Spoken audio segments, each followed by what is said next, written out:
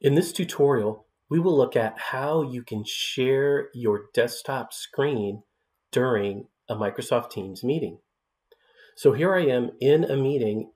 I've got my video going, but now I want to share my screen to show something on my computer to my audience.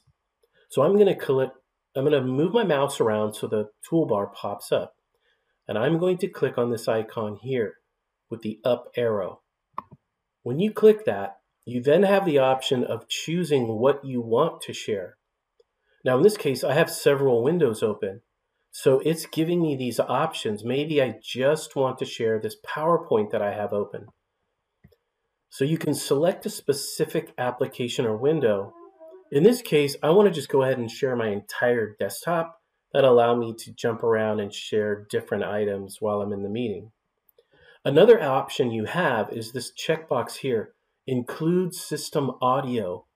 By selecting this box, this will then allow your audience to hear sound that's being played back on your computer. Let's say you want to show a video on YouTube during your meeting.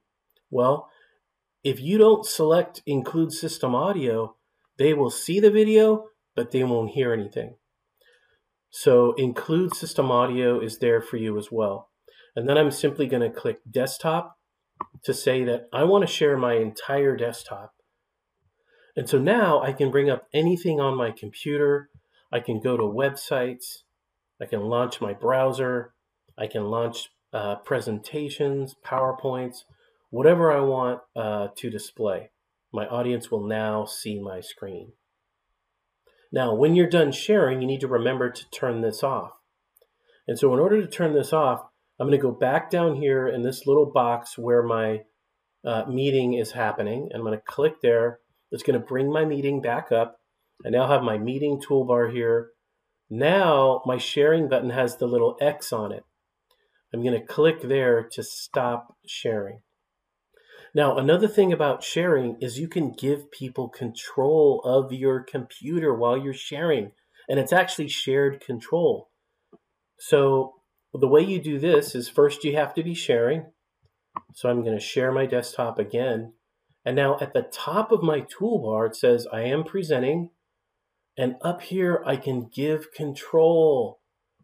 So I click this drop down, and this will allow me to choose any other person in the meeting with me, and I can give them control of my computer.